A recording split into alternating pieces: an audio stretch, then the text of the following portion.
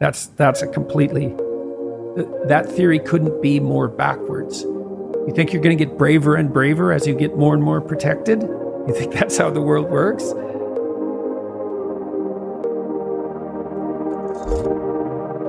I saw you took a trip to the Tesla factory. What were your thoughts after meeting Elon Musk? Did you get to speak to him much? I wouldn't say much. We spoke probably for 20 minutes in total. Not purely privately because there was other people around, but that just barely gets you to know the surface of someone like Musk, because he's an amazing person and God only knows what's up with him, all things considered. We saw his new truck. He was taking people out for a ride. I didn't go out for a ride. The truck's an amazing piece of engineering. The factory is massive. What do you say about someone who built a functional electric car and then shot it into space on a rocket? He's a singular person. But I thought it went very well. It was a very interesting evening. So I was pleased to be there, and we sort of walked around each other a bit, and it was just fine. You guys interact a fair bit on Twitter. We seem to, yeah. What do you think that is? Why are you converging? I don't know exactly. We're both well known, and I suppose to some degree that increases the probability of that kind of convergence. But maybe he's aiming up. Me too. He seems to be. He's aiming up literally. He's aiming up very literally, yeah. Definitely. Didn't he put wasn't there a spaceman, a model of a spaceman in the driver's seat of the car that he put out into space? Oh, that's certainly possible. He's got a theatrical twist. There's no doubt about that. And a great sense of humor, because that's really funny to shoot your own car out into space on a rocket. Needlessly. That's a pretty damn good joke. What is it? What is it or why is it that someone like Elon has got himself to the stage where he can say things that almost every other CEO, he's the richest man on the planet. I don't think he's got himself to that stage. I think he's always done that, and so now he still knows how to do it. I mean, people think, I'll say what I have to say when I get to the point where I'm protected and secure. It's like, first of all, being protected and secure does not give you the courage to say what you have to say.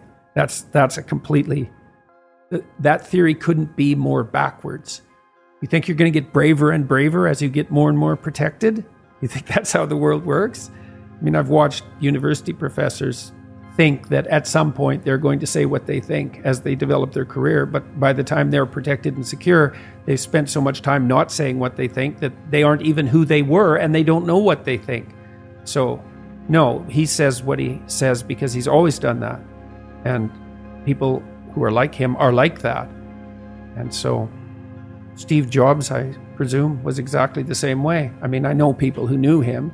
He always said what he thought, and he was pretty damn cut and dried about it, which is why the Apple products are such miracles of technological mastery. He had an unbelievably canny design eye and was very... he cut whole projects without a second thought, in some sense, when they weren't working.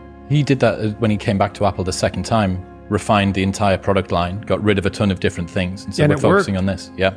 Right. So that was proof. I mean, maybe it was fluke the first time, which it wasn't, but coming back and doing it again the second time showed pretty clearly it wasn't fluke. Same with Elon, right? He's refined down what he does to a couple of very, very tight parameters.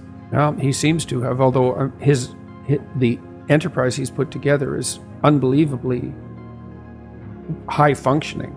I mean, to produce an automobile sub-industry that's actually competitive, and to bring down the cost of space exploration by a factor of 10, and to invent reusable rockets, and to have developed this boring technology. It's miraculous. He's probably an alien. Yeah, probably. Yeah. There's only two... Probably a reptilian, isn't it? American car companies, I think, that haven't gone bust. Ford and Tesla. And Tesla came very close a number of times. Mm-hmm. Yeah, it's an amazing accomplishment. So, go Elon, as far as I'm concerned. Yeah, he's a remarkable person.